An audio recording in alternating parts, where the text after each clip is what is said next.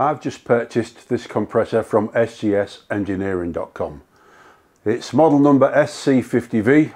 It's a twin cylinder compressor, delivers 14.6 cubic feet per minute, and it's got a 50 litre receiver with a 3 horsepower motor. And in this video I'm just going to take it out the box and show you any assembly that's required. Just a quick look at the information on the box. You need to be aware that it weighs 45 kilograms when it's packaged. Its net weight is 42 kilograms, so just be aware that it's fairly heavy. So I've removed the compressor from the box. It wasn't an easy process, it's quite awkward to get out. One thing I need to point out is that you need to use this handle at the front of the compressor. If I come round to this side, you can see there's a handle there on the back of the receiver. So use that and that to pull it out of the box, but like I said, it's not particularly easy. As well as a compressor, inside the box we've got 2 wheels. These fit on either side at the back here. 2 rubber feet. They fit on either side at the front of the compressor. We've got a vent plug for the oil filling point, a spare gasket, and I'll show you where that goes in a second. 2 air filters, 1 for each cylinder, and a set of instructions. That's everything that comes in the box. The gasket is for this end plate here. So the spare gasket is there so that you can actually take the end plate off and replace it if you need to. And then on the very top of here, there's a plug. Got to pull the plug out, and it is a really tight fit. The vent plug just pushes in there. There are 2 O-rings that seal it.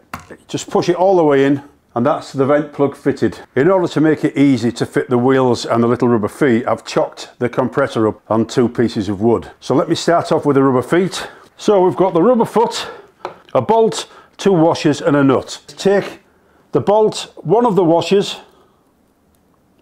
and slide that down through the hole that's in this fixing here. Now you'll notice that the rubber foot has got a hollow centre. That goes to the bottom, not the top. So that should be facing downwards.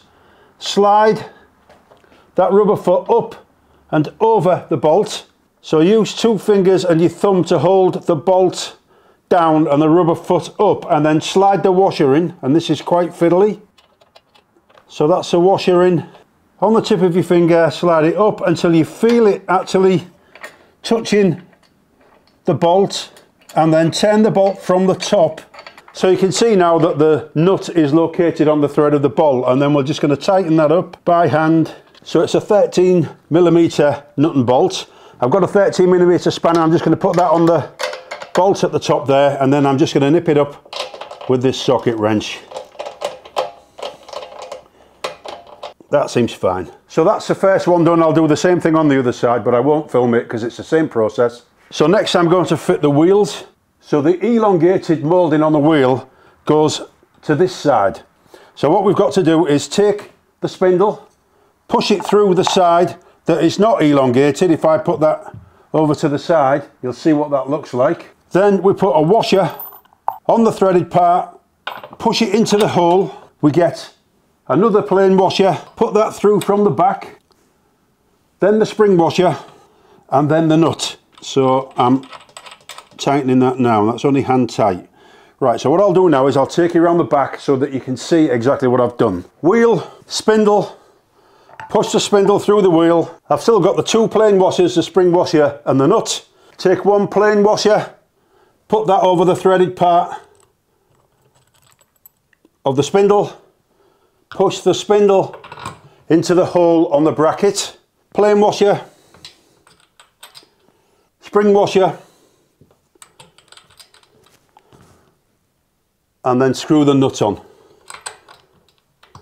This is fairly simple really, it's not difficult to do. So that's hand tight, and then just nip it up with your socket wrench and spanner. Make sure it spins freely. There's a little bit of play on that, that's perfectly normal. So that's the wheels and the 2 little rubber legs assembled. The next part of the process is to connect the 2 air filters onto each of the cylinders.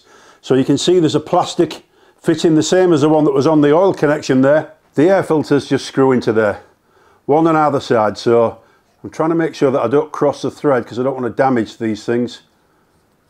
There we go. There's some resistance, but you can see that that is not causing any problems to the filter. So I'm going to screw that all the way in until the thread finishes, which is about there. I'm going to do the same on the other side, but I won't bother filming it. Next, we need to make sure that there's enough oil in the compressor, and if I swing my torch round, can you see that red dot there that's in the middle of that circle? But you can see where the oil level is. It's got to be in the middle of the red dot, and that's perfectly fine. You can see there's enough oil in the unit. So that's it. The assembly's completed. I've fitted the wheels and the rubber feet. I've fitted the vent on the oil reservoir, and I've put the filters on the compressor cylinders. So that's us ready to go now. I'm ready to start it now. I don't suggest that you start this machine up on a workbench. The only reason I'm doing that is so that I can actually film it easier. But we're ready to go. Let's see if it works. This red button at the top is on the pressure switch, which turns the compressor on and off as it reaches pressure. All I've got to do to start the machine is to pull this up.